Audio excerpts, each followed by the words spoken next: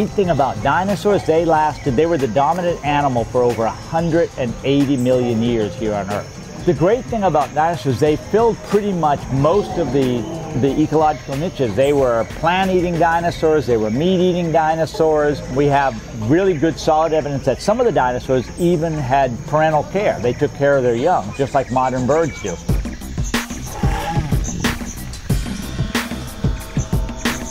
We have dinosaurs that we believe lived in large herds. We have dinosaurs that may have hunted in packs. We have dinosaurs that used a lot of the different environments out here, so we have a lot of ways of surviving. You can find dinosaur bones on all 7 continents, including Antarctica.